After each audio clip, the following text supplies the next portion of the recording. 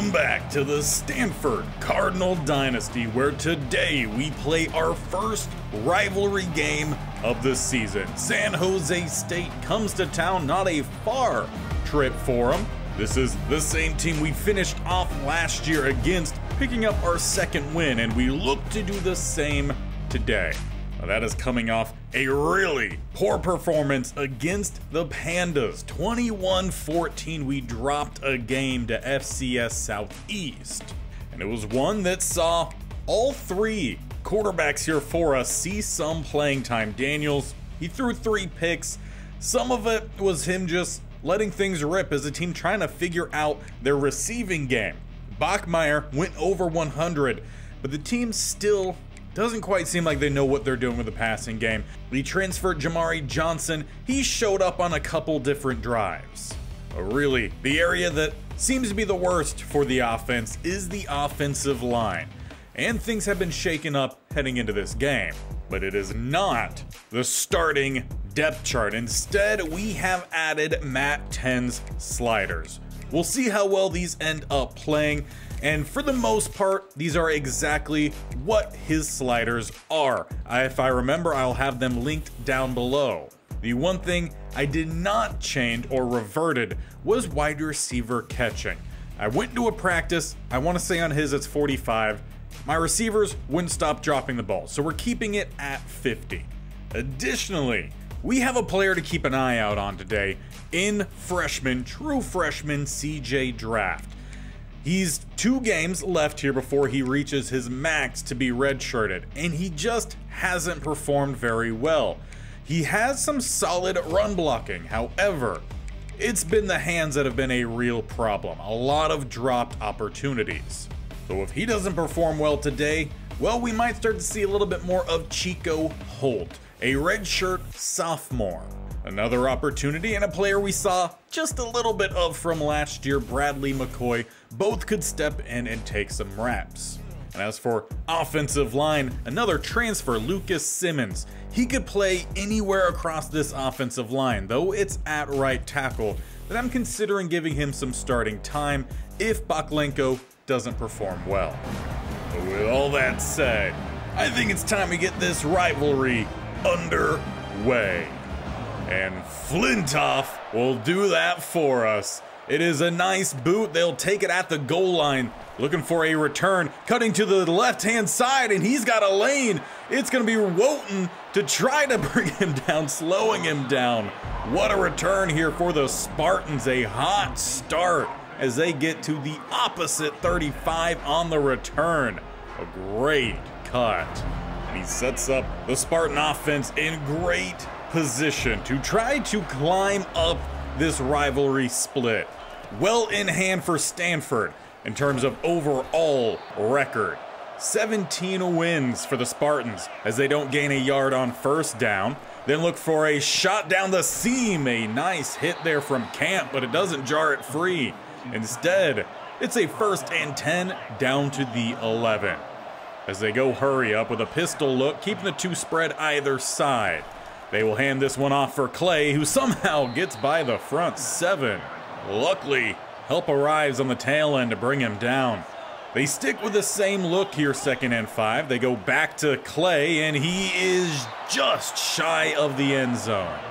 But he was not shy by much. The backup checks in, and there's a nice stop.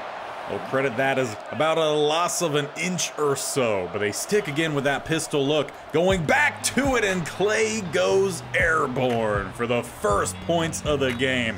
San Jose State starts off on fire, and I'm sure that is not the start that this home crowd was wanting to see, especially coming off their last game. We need the offense to come out here ready to go. Maryland as they hand it off to Irvin, who immediately finds some space, and the ball pops out. It's still out. Eventually, McCoy picks it up. Speaking of McCoy, as we flip the field opposite 40.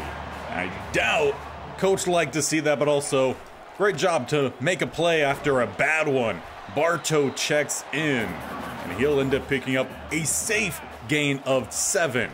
Going back to him on the draw here. He finds some space down the middle and ground and pound. That's what he does best. Of all the true freshmen seeing some playing time, his chance of redshirt the least likely, as I hope he takes advantage of that, as that is not a fumble. Instead, a ref says incomplete pass. 2nd and 10. As they got Bachmeier in motion, they swing it out to him, but the corner read it the whole way. A telegraphed play for sure. 3rd and 13, 2 spread either side. As Bachmeier is the target for the back of the end zone, but it is overthrown. As we've already talked about a few different freshmen this year, Chicolo has yet to hit a field goal this year, but he finally makes his first of his Stanford career. We get 3 on the board. We're still down by 4, but at least Chicolo finally hit a kick. Was on top of that, special teams unit went after it on the return as well, limiting the gain. Is actually starting inside their own 15, though finding their tight end down the sideline. San Jose continuing a good start here. Matthews, the quarterback, he'll hand it off, and again, open space. Edwards will eventually drag down the running back. Well, that's only after Bates busts off a nice run. They look to go back his way. Parker denying him that time. Tosses him down, loss of 2. He made a couple big plays last week. And a good drive there from Ramos. Are they going to get him arriving early? I'm not sure on that call. It seemed very bang-bang from up in the booth, but apparently it wasn't. A free first down here for San Jose as they go back to the running game to Feedy and Poe.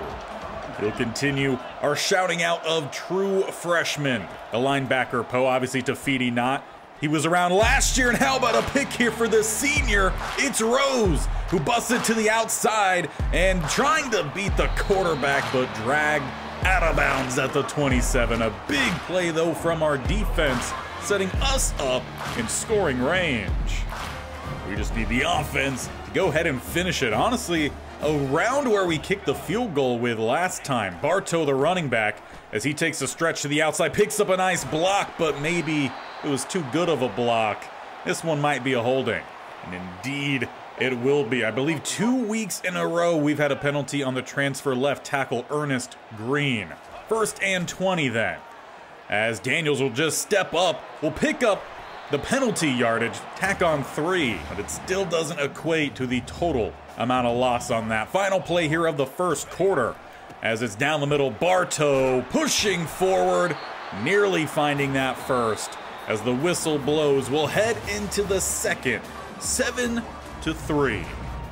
Good news is we only need about half a yard. Maryland I comes on out, all the blockers, and Irvin will pick up about 2. Of course, the running game coming off of a really bad performance. The offensive line struggled against the Pandas' front 7. Already seeing a lot more space here. How about space for the tight end? Toe taps, but they don't give it to him. But second look might prove different. We got a booth review coming in here. Daniels, he put a lot of air under this one. It was a well-placed ball. All depends on if the tight end got it, and they're giving it to us. I'd prefer a little bit of a better look here, and in full motion, very close. As he does come in, catch, you could count it right there, and you got 2 feet down, a one-hand grab. Only makes sense that the rest would try to keep that from us. We take a lead here at home, 10-7, as it's an RPO pass to the outside. A quick tackle from Ramos. Still a good gain for first down. 2nd and 3 with 3 options to the left. They'll go to the running game and open space here for Bates, who's finding a lot of open space. Eventually, Camp drags him down inside the 30. They're going hurry up from there. Keeping with a spread look, though they flip it. They send trips to the right-hand side. One-on-one, and Ramos tips it away. There was a lot of worry about him being one of the starters on the outside, and he started this year pretty well. Bates swallowed up by Tafidi. And And that's been one of the biggest bright spots of this defense. The outside rushers, Tafiti and Cooper, both earning Player of the Week performances, but it is Ume getting the sack on third. Pushing him back to the 41 might be outside of range. And indeed, it was. So a punt forced. Offense coming on out as it's Daniels who coughs it up, read option, but a flag was down much earlier.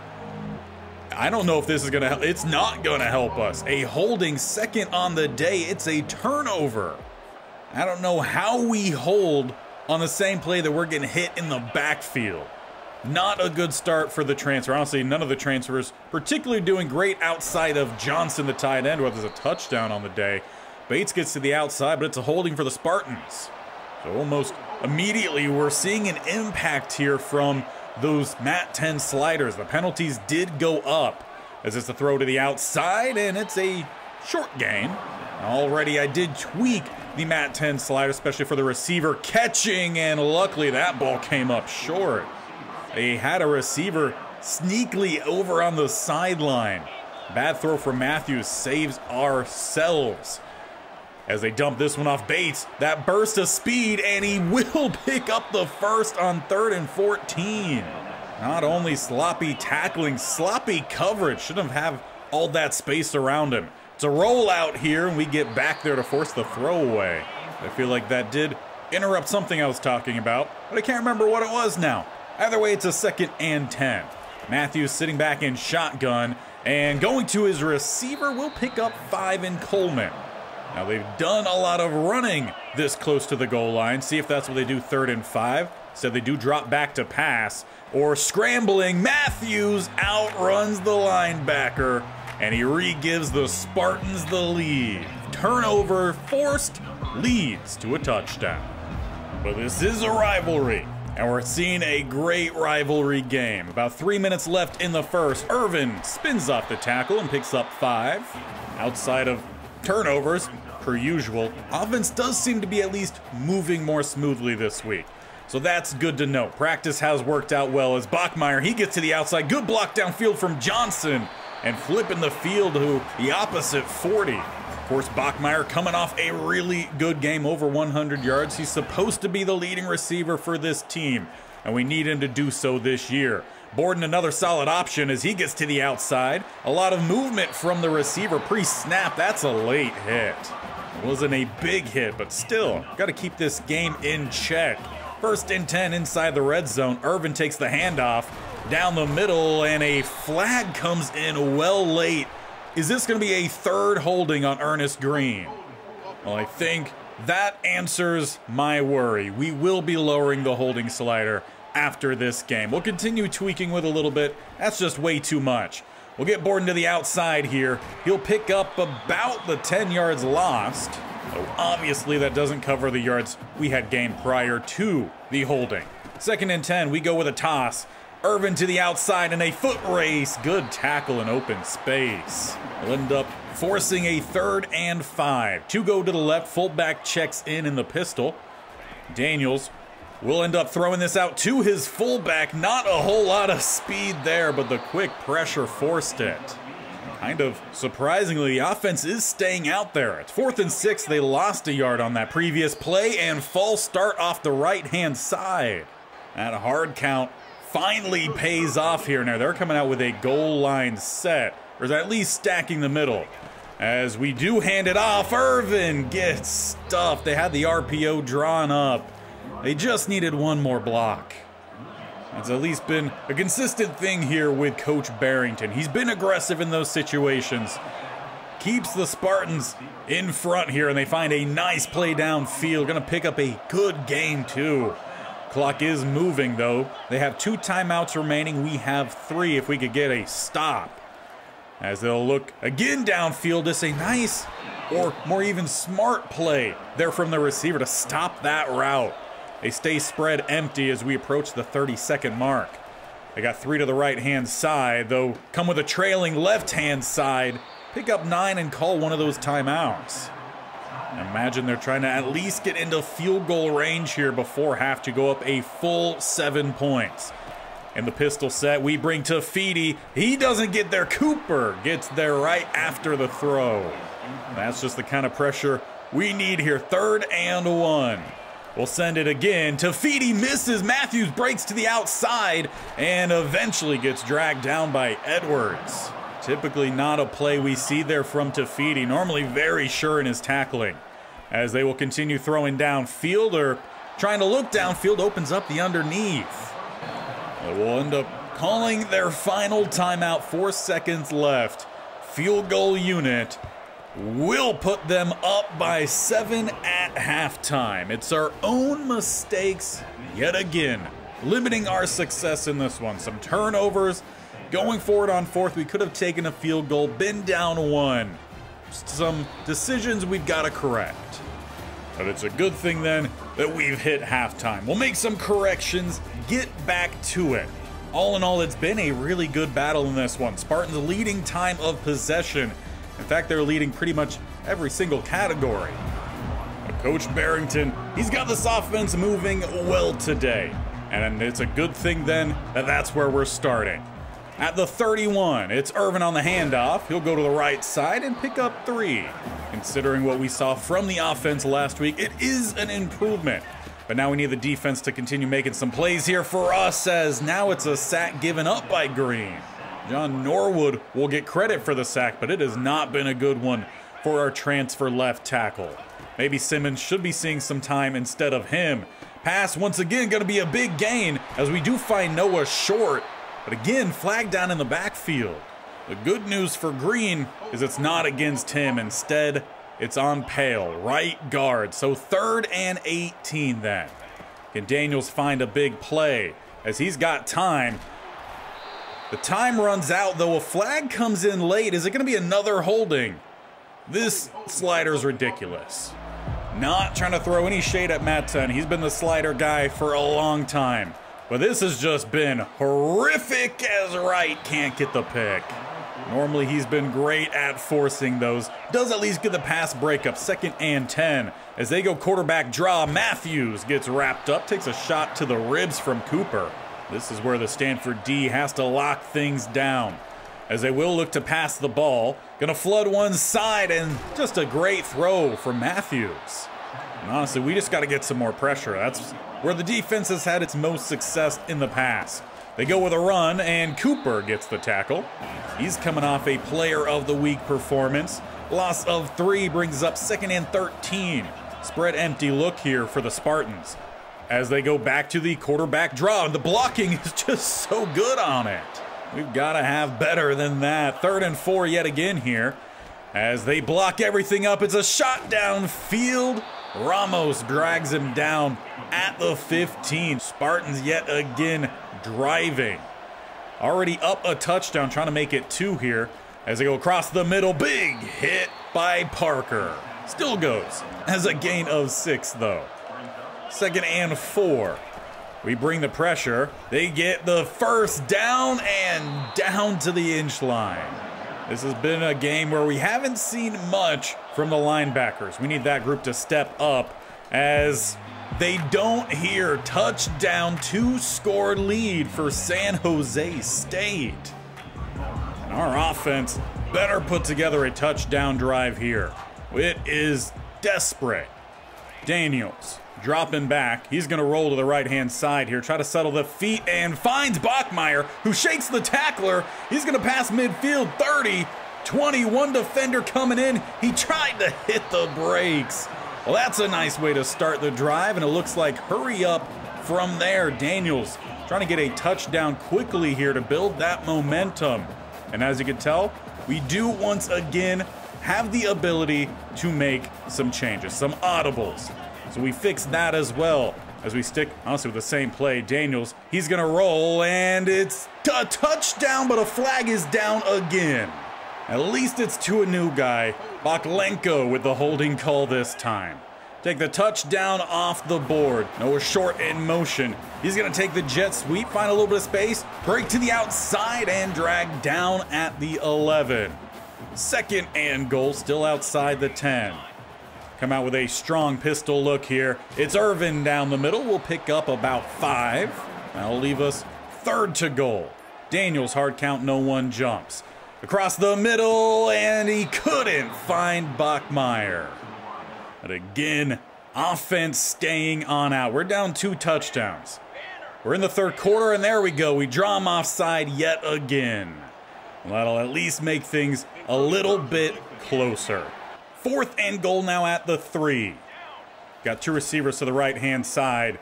And bumped on his route, no penalty call. They say it was in 5 yards. It's another turnover on downs. That's 2 possible field goals. That'd be 6 points. It would be a 1-score game. Just those decisions coming back as they do hand it off. Getting back to the line is Bates. We could really use, with a big play here, safety would be fantastic. As they do go with a delayed handoff, Bates will pick up 1 with a 3rd and 9. Will they stick with a ground game?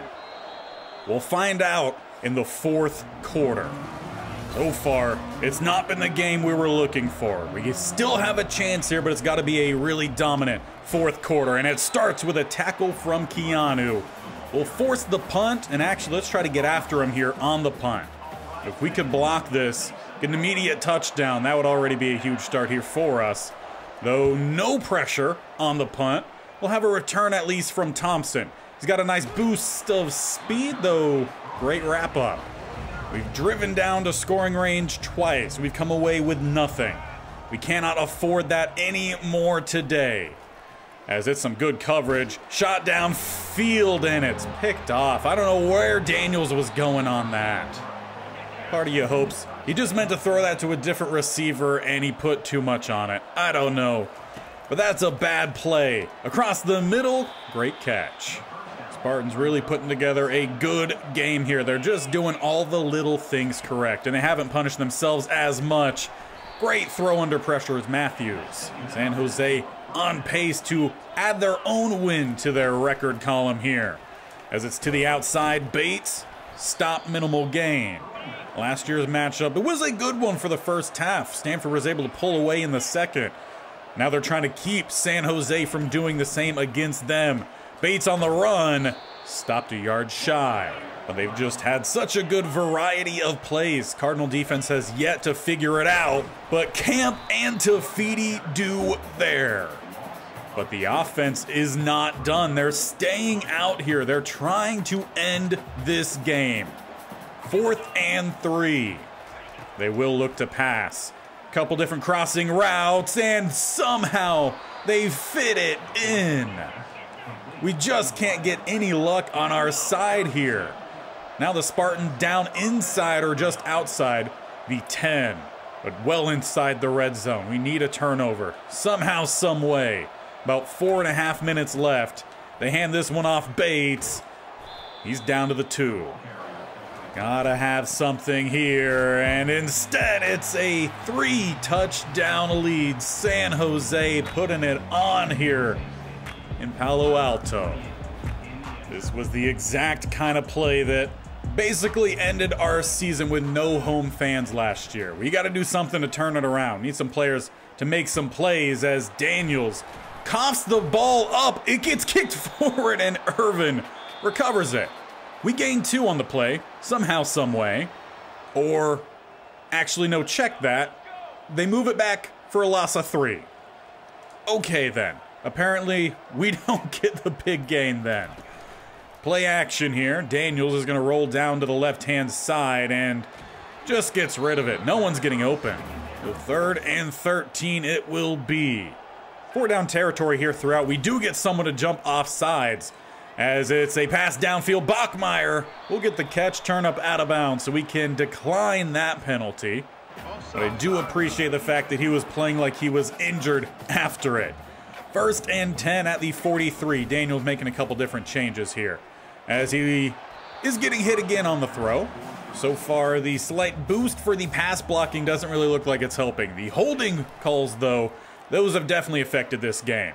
Wide open here is Borden, who will get the catch and up out of bounds. Now, General Newell injured on the play. Same guy as earlier. Perhaps this time, an actual true injury. He'll head off the field as we have a 1st and 10. Some more play action. Rolling. We got Bachmeyer with some green grass. He turns up, though he can't outrun number 2. Clutch tackle there. Daniels can get under center. Thank you. First and goal. We slide Bolden in a little bit. And we've got Draft, who's getting jumped. That just might be the nail in the coffin here for us. Not that it honestly wasn't already down by 3. Just couldn't finish drives in this one. Half of them due to holding calls. We're definitely going to fix that going into the next game. But I don't want to take away anything here from the San Jose State offense. They played a dominant game today. They did all the little things well, and it's not like they did anything special either. As we do finally hit the 2-minute warning, they ran the same plays, same formation. Our guys just simply weren't making plays out there. 2nd and 3, they got the receiver in motion. They fake the handoff to him, and base getting chopped out. There is a lot of talent on this Stanford Cardinal team, but I think it's the process that we're going through right now, as most of our talent are sophomores and freshmen. Flag down here, why not? Let's have another one. At least it's not just ourselves getting called with all these holdings, though. Can't really say that they've had holdings on any of their big plays. Like we've had a touchdown or 2 called back, as Bates will pick up a decent little bit there. We'll get our offense out here, but it's going to be a couple different new players. We'll bring out Elijah Brown at quarterback. We got Harris, Thompson, Short, and Rotten over on that left-hand side. Let's just see if someone can make a play here, as it's out and tipped away from Short. In terms of seeing the best growth for next year, we might also need to move on maybe from Ashton Daniels. He is a senior, and right now he's not leading us to anything good. We do get the catch there, 3rd and inches. As for the quarterback options we would have for next year, obviously Elijah Brown, Miles Jackson is another. So we got a couple different options that we could look to go at. As it's scrambling to the outside and downfield, we find Fleming. 10 seconds left, a timeout is called. Now Brown did lead us to a nice drive to cap off last game. Could he do the same here? As they flip it out, it's for Fleming. Too far out in front. Timing. Sometimes that's all it comes down to, is just finding the right timing. One-on-one to the left-hand side. Do have safety help over the top. As it's a little bit of a switch concept, and we're going to find Short yet again. We finish a game off with a positive note. But I would love to finish a game off with a win. That's kind of the whole purpose. Ultimately, San Jose does finally tack one on to their win column. Across this rivalry, we are still very much in charge. But we drop now under 500 to start the year, and every loss is going to start to hurt us, especially when it comes to recruiting. And with relegation now a factor, we don't want to face this team in the same conference.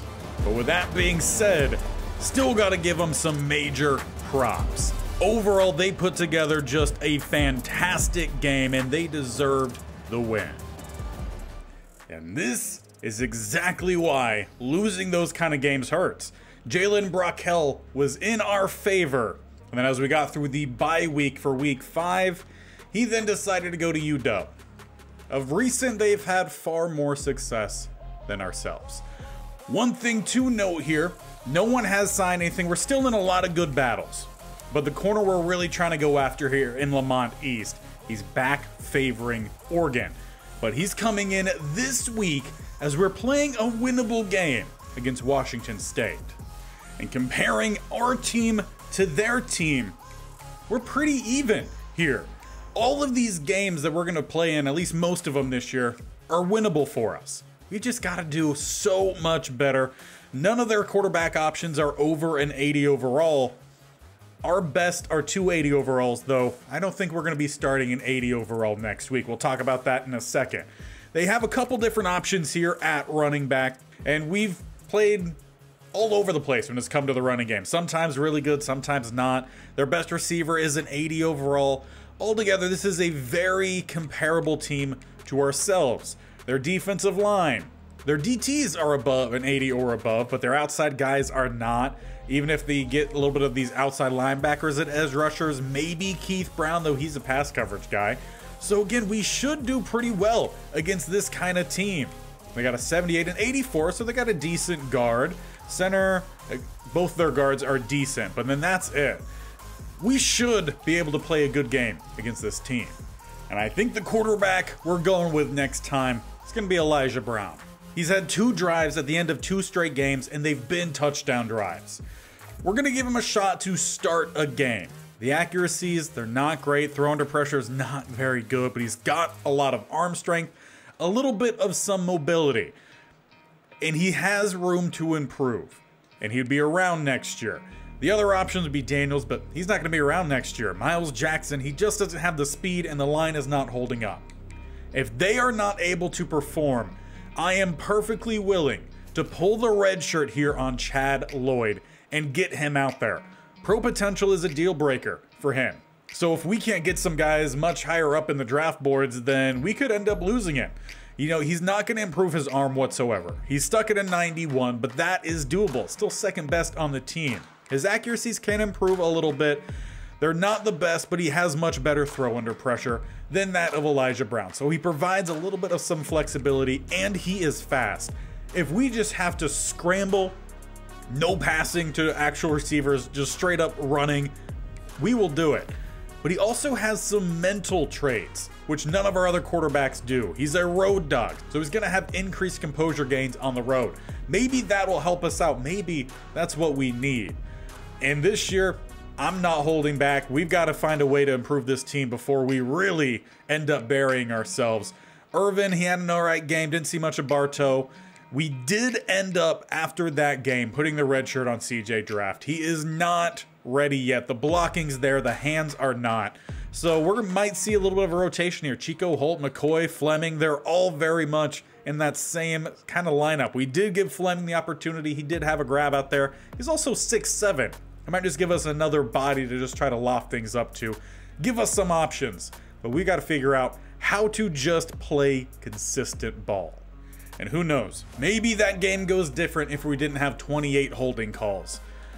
But that is a who knows situation. As we move forward, I'm taking it back to 50. I don't remember having many holding calls before, so we might slowly increase it. But that game, it was too much, and both sides were getting called on it. So there's at least that, but we were getting hit much worse. But with a 1-2 start, we are not doing the worst in our division. We haven't played a divisional game. Oregon State are 0-2 in division. Washington State 0-1 as well as Arizona State. UCLA, they haven't played either, but they've lost 3 games. So we're doing enough right now to not be in worry of relegation, but we've got to start climbing because we've got some big dogs up here. And I can't allow Cal to run away with this conference. So we've got to get things right. And to make sure you don't miss out on how we try to get these things right, stick around, hit that bell icon on the bottom right, or scroll down to the sub button and definitely tap that bell icon so you're notified of when these videos go live. Monday, Wednesday, Friday, Madden 25 on Tuesday and Thursday. And we're continuing in our home stretch as next time we face the Cougs.